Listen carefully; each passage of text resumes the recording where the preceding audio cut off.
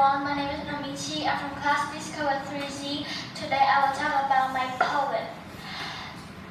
First, I will talk about my poem. Second, I will talk about how I write this poem and the rules of it. Third, I will write about why I write this poem. Spring. It is warm and wet. Flowers and trees grow green leaves. There are festivals. My poem is haiku and I need to follow these rules. My poem has 3 lines. The first line has 5 syllables.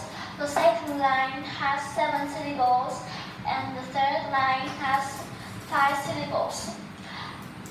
My haiku poem I write about spring because it is my favorite season. In spring has my favorite flowers, which is peach blossom, and in spring also has Tate holiday, so I can have lucky mommy. Thank you for listening. Goodbye.